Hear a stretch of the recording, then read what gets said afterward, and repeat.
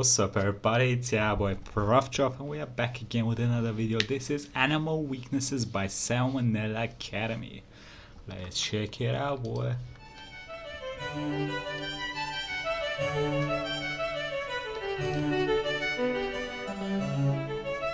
Hey kids, when living things evolve, it's almost always for the better. After all, the reason genes get passed down is because of the fact that they help the organism survive. Occasionally though, adaptations that might help an animal in general can become huge drawbacks in other ways. Today, we're going to talk about some inherited traits that can end up screwing certain animals over if they're not careful. First is sloths. So, evolutionarily, life has found two distinct methods to handling survival on land. You got the plants and the fungi who just kinda hang out, and then you got the animals who actually, do things. The sloth is the one member of the animal kingdom who was brave enough to say, alright, I made the wrong choice here. This whole mobility thing, way overrated. So you know what, fuck it, I'm changing teams. The sloth's sedentary lifestyle is made possible by the fact that the creature has the metabolism of the average college kid, sleeping 16 hours a day and only crapping like once a week. However, while this lifestyle is easily sustained on a diet of hot pockets and alcohol, it doesn't work as well when you eat nothing but leaves, which provide very little energy relative to volume. Because of this, you can have sloths who straight up kick the bucket just from being too full. Their sad, slow sloth stomachs spend so much energy over so much time trying to digest the matter, that by the time they're able to start absorbing energy, they've already fallen out of the tree dead from exhaustion. I learned about this next thing from my Uncle Harvey back when I was 8.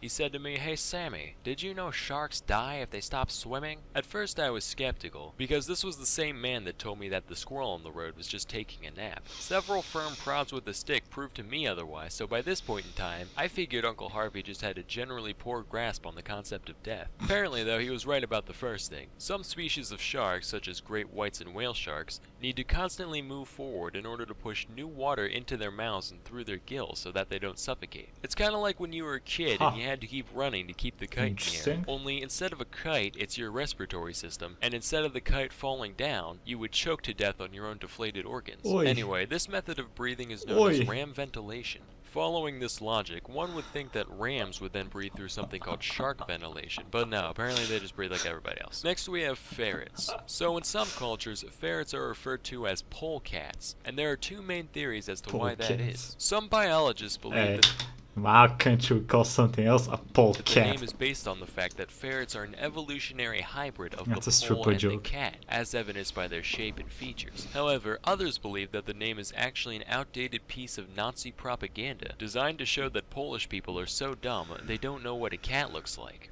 Nah, I'm just fucking with you guys. They're actually called polecats because of the old French word pole, meaning chicken, which comes from the fact that these guys would always break into farmers' hen houses back in the day. Back to the matter at hand though, there is one critical difference between ferrets and cats. When a cat eats some weird household item, it can always just vomit or crap it out, problem solved. However, things get a little more complicated when your intestines are the size of shoelaces and your body is shaped like a sideways question mark. In fact, ferrets are probably the easiest to clog animals in the world. They can get blocked up and potentially die just from a few of its own hairs or a cherry pit or something getting lodged in their intestines. And it takes more than just a pipe cleaner to fix that kind of issue. Most ferret parents have to take their pet to the hospital in the event of a blockage in order to have the obstruction removed through surgery. So unless you want to pay thousands of dollars in vet bills, make sure to keep an eye on your ferret so it doesn't end up killing itself on something random. How it feels to chew 5-gum. Help, I can't shit no more! 5-gum. Stimulate your ferrets. Anyway, that's all for today. Till next time, I'm Sam and Nella, and thank you for watching. Damn it, Sam. Oh, Jesus fucking Christ. Anyway, that was Sam and Nella's Animal Weaknesses. Like, comment, subscribe, and I'll see you next time. Everybody have a nice fucking day.